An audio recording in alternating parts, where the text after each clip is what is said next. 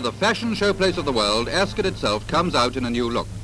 The course where Queen Anne first introduced racing in 1711 is undergoing extensive remodelling, a 4 years task.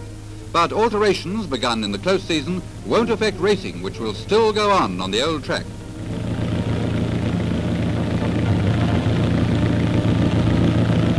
The biggest change affects the new mile, along which future Hunt Cups, for instance, will be run over the straight mile. Where mechanical scrapers and excavators are now shifting tons of muddy soil, one day there'll be level turf.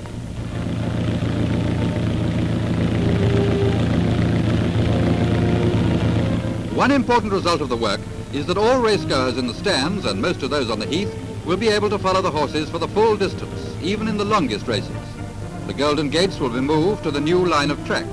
Paddock Bend is being brought in. The new Ascot will be the finest racecourse in the world.